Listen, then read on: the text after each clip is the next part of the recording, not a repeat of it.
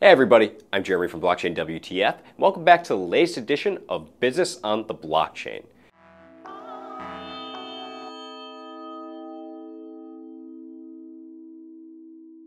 You might be asking, why are you wearing headphones? Good question. It's because today on Business on the Blockchain we're covering Sony. Sony has been one of the most popular consumer technology brands for a good while now. They're Japanese-based, but no matter where you live, you've likely heard of them. Whether it be the Walkman or the PlayStation 1, 2, 3, or 4, Sony has long cemented itself as a giant in technological innovation over the span of several decades. They're constantly trying to create technology that will address today's problems. The issue that Sony has turned to the blockchain to solve, representing digital rights. On April 26, 2018, a patent was published, and it revealed that Sony had applied to use blockchain technology as a means of tracking digital rights. They have named it the Blockchain-Based Digital Rights Management System.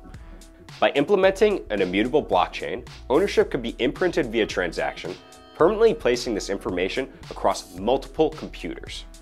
This information is usually kept in centralized servers with a single point of failure, so if that server fails or is damaged, well, all that information might be compromised. The fact that companies use third parties to store this data brings up another problematic scenario. What if a company that's storing the data goes out of business? There might be very little recourse for digital rights holders if either of these things happen. And this is exactly why a digital rights-based blockchain makes sense. Any bit of information can be imprinted on the blockchain via transaction, and once the block that holds the transaction's data is confirmed, it's right there on the blockchain forever.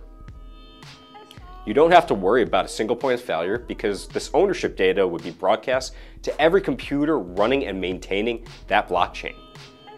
So quickly going over the specifics of Sony's system, a user would provide their public key as a means of application.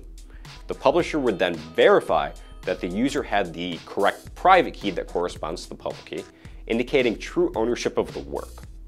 Why does this matter? Well, with the way media has gone towards what I like to call the YouTube model, we have seen many issues pop up when it comes to ownership of content.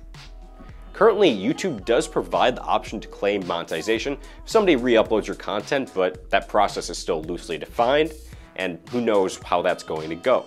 Sony's ecosystem could clarify ownership, resolving disputes before they even occur. Take that, legal costs. What do you think about Sony's foray into the blockchain space? Let us know down below in the comments. While you're there, leave us a like and also subscribe so you don't miss out on any of our awesome content. Also check out Blockchain WTF for all your blockchain and cryptocurrency information needs. I'm Jeremy from Blockchain WTF, and I'll see you next time.